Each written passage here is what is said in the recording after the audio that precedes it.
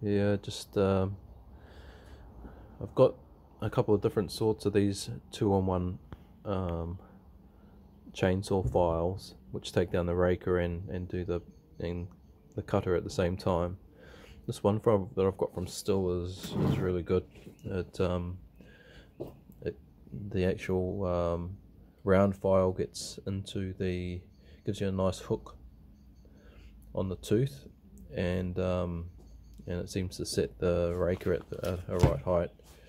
But you'll just see how these things work. You'll see that there's these two rails here, this one here and this one right here. Those two actually sit on these two teeth right there. They actually sit on them, and then it's those teeth, the height of those those two teeth that set the depth of the raker as well.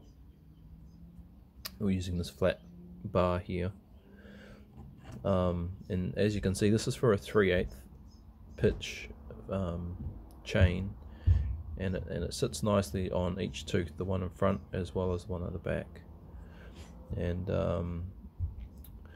the height of the round file in relation to I suppose these guide rails, it gives you a nice hook on the blade of the chain, and it cuts really well.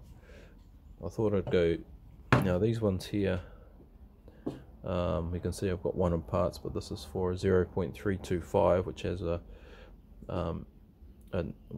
4.8mm round file on it. I thought I'd try and save some money and bought one off AliExpress, which is this one, but it didn't actually fit on a 0.325 blade, and I thought maybe I just got a dud, and so I purchased another one this one was a 0.325. It's stamped Holzfforma. To my disappointment, I found that they're exactly the same. There's a couple of problems with this 0.325 file. The guide rails do not sit on the chain properly. Now, just give you an example.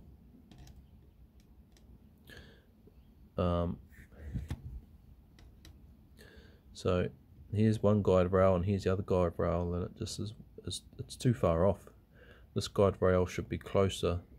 This one here should be closer, further towards the back one over here, so that it sits on that tooth correctly. Now at the moment, it's not even. Yeah, it's just wrong. There you go. It drops off the front. It's just no good. Not only that, so that's one problem, is you're going to get, sometimes it'll sit on the top of the tooth, but other times it'll drop down onto the raker like it just has. And the other problem that you have is the round file is set too high up from these guide rails, so it doesn't actually give you a nice hook on the on this part of the tooth in here. It sort of makes it quite flat. It's just no good. So unfortunately, yep, I suppose you get what you pay for. I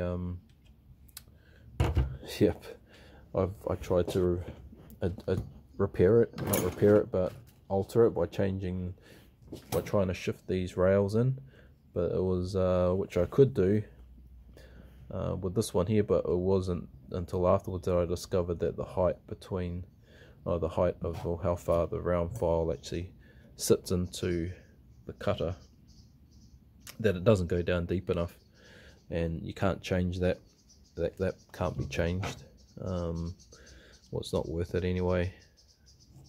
Yeah, so just a bit of a buyer beware video.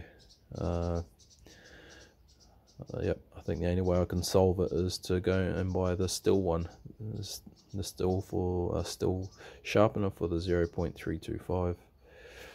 unfortunately. At least I'll have a flat couple of 2 spare flat files and a couple of 4.4 spare 4.8mm round files that I might be able to use in the Stihl one, assuming I get one of those ones. But yeah, anyway, pretty disappointing whoever the manufacturer is for this particular 2-in-1 file. Yep, don't fall for it. Yeah, you've been warned.